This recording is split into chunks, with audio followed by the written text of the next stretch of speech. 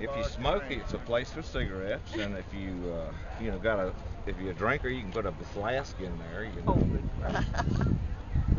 But all through the thing, the girl next to him was saying, she says, Hey, did y'all see the girl that fell out? no. Yes. I saw it. It was behind Brian. One of the graduates.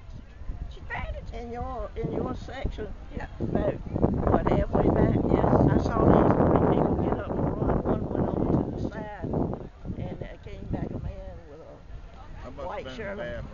He must have been a EMT Well, or something. I didn't know.